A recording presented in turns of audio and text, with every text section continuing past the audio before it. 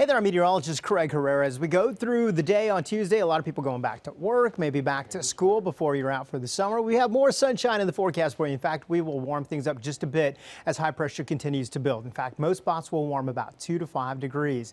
The marine layer does make a strong comeback as we go into Wednesday morning and Thursday morning, so the numbers will go down about 2 to 4 degrees each day. After that, next weekend looks very nice. Lots of sunshine and temperatures are warming back up again. Travel-wise across the eastern seaboard tomorrow, lots of scattered showers all the way down through the Gulf Coast states and into Florida, thanks to Alberto, remnants of it now, and also a new storm moving across the Rockies, and the plain will bring some more scattered showers there. Highs as we go through Tuesday afternoon, a little bit warmer, 85 in Northridge. Above normal for this time of year, downtown Los Angeles at 79. Right along the coast, mostly mid and upper 60s and a few low 70s out there. Mid 70s for Orange County, away from the water. San Gabriel Valley into the low and mid 80s, and lots of mid and upper 80s right across the Inland Empire tomorrow. Big Bear at 72.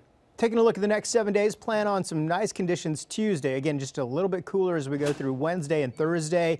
Friday will be our transition day as we get ready for next weekend. We'll see those numbers come back up. In fact, right along the coast, we're closer to 70 degrees. The IE once again getting back up into the upper 80s and low 90s as we go through next weekend. Have a great week.